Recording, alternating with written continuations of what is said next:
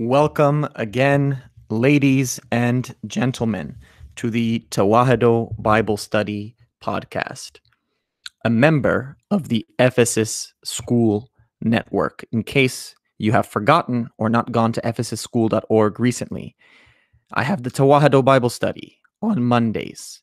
We have Father Paul Nadim Tarazi Tuesdays on, you guessed it, Tuesdays.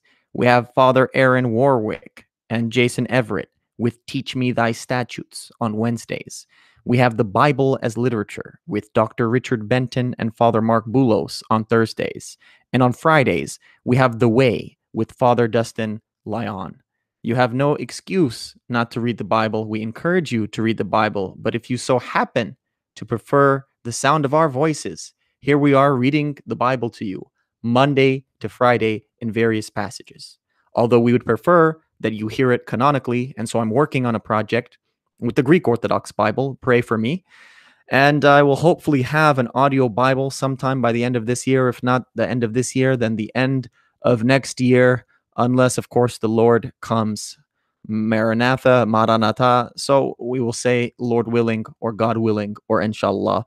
The third thing I want to say to you before we get into 1 John chapter 3 or the scroll of 1 John chapter 3 is that wherever you are, whichever platform you find yourself listening to my voice on, subscribe, please. That helps it so that more people can hear the living word of God. And then you can share the ideas from this platform. And if you can, send it to a loved one, a stranger, an enemy by copying and pasting it or sharing it, whatever the function is on whichever platform you're listening. Finally, if you want to support this ministry, please donate at patreon.com/Tewahido. Even $5 a month would go a long way. So now we are in 1 John chapter 3. Today I'm switching back to the NKJV, the New King James Version. So let's begin with 1 to 3. They give me nice little chapter divisions, which I followed pretty much except for the last set. I combined verse 24 with verses 16. So anyway, we're on verses 1 to 3. Behold, what manner of love the Father has bestowed on us, that we should be called children of God. Therefore the world does not know us, because it did not know him. Beloved, now we are children of God, and it has not yet been revealed what we shall be. But we know that when he is revealed, we shall be like him, for we shall see him as he is. And everyone who has this hope in him purifies himself just as he is pure. Behold is one of these great biblical words. I try to use it in common parlance as much as I can. You're called to look at something. You're called to see something, but it's deceptive because we know the Bible or scripture emphasizes not vision in the earthly sense, but vision in the heavenly sense. Not vision, but hearing. And not just hearing, but hearing with ears that hear. Not with gargoyle ears, not with your normal statue of a Confederate or a statue of an imperial monarch of Ethiopia, not with ears of a lawn gnome or a jockey, but with ears that hear, with a heart of flesh, with an open mind, with a willingness to change your actions, your words, and your thoughts to conform to godly thoughts, godly words, and godly deeds. We're called to behold, to look at, to see, not an invisible love that's lovey-dovey, that has feelings that you may write on a Hallmark card for your beloved, I'm sorry to say. But we are called to behold, to look at, to see the visible love that is reflected on the visible people, on physical people, on humankind, made in the image and in the likeness of God. We are called to do this based on the hope we have in Jesus' return, what some call the second advent or the second coming. Part 2, you could say, or part 2. We are called to purify ourselves so that we can be pure like him. We are called to be holy as he is holy, perfect as he is perfect, to carry our cross daily, to deny ourselves, to get rid of the old Adam, and to put on the new Adam, Jesus Christ. Verses 4 to 9. Whoever commits sin also commits lawlessness, and sin is lawlessness. And you know that he was manifested to take away our sins, and in him there is no sin. Whoever abides in him does not sin. Whoever sins has neither seen him nor known him. Little children, let no one deceive you. He who practices righteousness is righteous, just as he is righteous. He who sins is of the devil, for the devil has sinned from the beginning. The Son of God was manifested that he might destroy the works of the devil. Whoever has been born of God does not sin, for his seed remains in him, and he cannot sin, because he has been born of God. Have you ever been asked if you were born again? I've had various Protestants ask me that question before, and other Orthodox seem to stumble when they're asked that question. I just tell them, yes, I was born again on the 40th day when I had the clergy baptize me in the name of the Father, the Son, and the Holy Spirit, and read scripture aloud in my name. Had a Godfather say that he was willing to raise me in the faith. And through the grace of God, here I am. Does it always work out that way? No. But thank God it did in my case. And I think that it's a better foundation to baptize babies than to not baptize them. Here we're told that we practice righteousness. And when we practice righteousness, we are righteous. For the epistles of John, I've switched up the intro. But the normal intro to the Tewahido Bible Study is the intro to the Sunday liturgy of the Good is Right. Now, I'm no great singer, but here you go.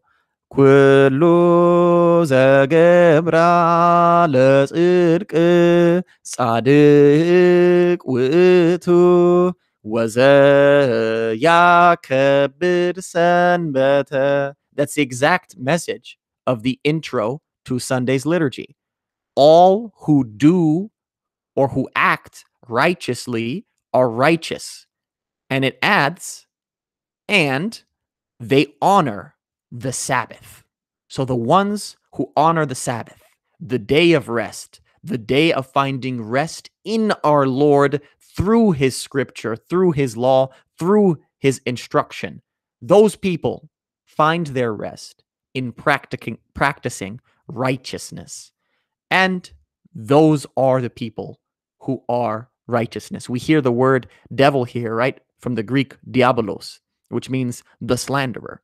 So devilishness is God slander. So if God is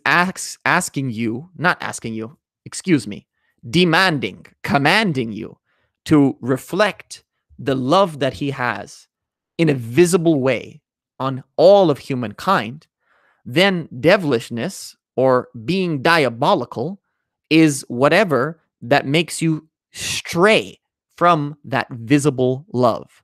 So I pray that as we do in our baptismal rite, you agree to destroy the works of the devil, to destroy all works of slander or of God slander, and get people on the right path, which means get them to love one another. Verses 10 to 15.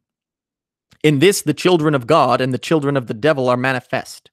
Whoever does not practice righteousness is not of God, nor is he who does not love his brother. For this is the message that you heard from the beginning, that we should love one another, not as Cain, who was of the wicked one and murdered his brother. And why did he murder him? Because his works were evil and his brother's righteous. Do not marvel, my brethren, if the world hates you. We know that we have passed from death to life, because we love the brethren. He who does not love his brother abides in death. Whoever hates his brother is a murderer. And you know that no murderer has eternal life abiding in him. Man, this has got one of my favorite verses of all of Scripture. John is telling us, the Apostle John is telling us, he's no longer a zombie. He's no longer the walking dead. He has passed from death to life. How? By presenting to you a binary, a dichotomy, two choices. Are you a child of God, or are you a child of the slanderer? Do you want to love one another, or do you want to hate one another? There's no external measurement. Don't talk to me, if you're a Greek, about the 6th, 7th, or 8th tones. If you're a Ge'ezrite, don't talk to me about Ge'ez, Izil, or Ararai melodies. Go and reread Genesis or Barashit chapter 4. There you find fratricide, brother murdering brother. And that fratricide extrapolates to all of humankind, to us. It's both functional and instructional. It's applicable and it teaches us. So, what was it that was my favorite line? Let me paraphrase here. Do you hate anybody? You're a murderer. The logicians in the audience, as I used to be a logician myself, would say, hey, I think that's a logical leap. There's got to be a logical fallacy there. Well, where does logic come from? Logic is from Aristotle. Logic gives you his greatest disciple, Alexander the Great. And of course, Aristotle comes from Plato and Socrates, people who, in my college career as an undergraduate, I used to hold in very high esteem. I'd be lying to you if if I told you I still don't like the play Socrates Meets Jesus, which is hilarious, and I recommend to you as an aside. But we have to take very seriously that Aristotle's top student is Alexander the Great, and we see how he conquered the known world. This Macedonian had world domination or dominion on his mind, and we can say that it's no accident that he learned from Aristotle. This impulse leads you to murder. So I have to ask, do you hate anybody? If so, you're no different than Alexander the Great. You gotta love the Apostle John. Verses 16 to the end. By this we know love, because he laid down his life for us. And we also ought to lay down our lives for the brethren. But whoever has this world's goods and sees his brother in need and shuts up his heart from him, how does the love of God abide in him? My little children, let us not love in word or in tongue, but in deed and in truth. And by this we know that we are of the truth, and shall assure our hearts before him. For if our heart condemns us, God is greater than our heart, and knows all things. Beloved, if our heart does not condemn us, we have confidence toward God. And whatever we ask, we receive from him, because we keep his commandments and do those things that are pleasing in his sight.